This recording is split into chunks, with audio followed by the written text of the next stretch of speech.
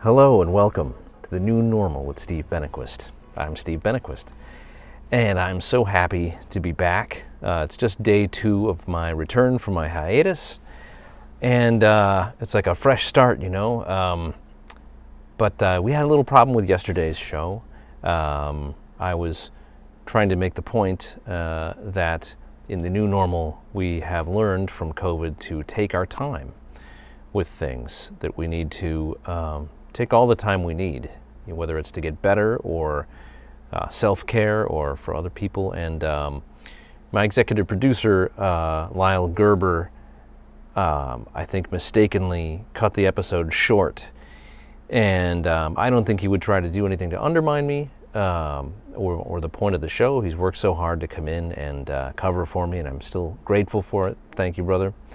But it did effectively undermine the point I was making, and it looked a little weird. So I'd like to take another run at it. And the point is, you know, we don't have any sponsors. There's no ads to cut to. There's nothing here. We do it for the love. All right. So have a sip of kombucha, like me, or whatever you got. Take a deep breath. And let's just take our time.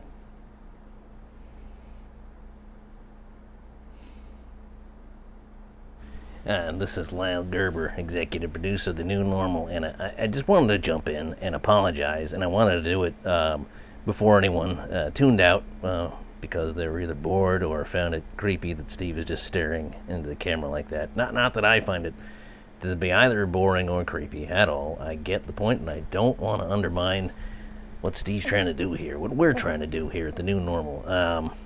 And in fact, you can just mute me if you find me distracting or grating. Some people do take exception to my voice, although I don't get it.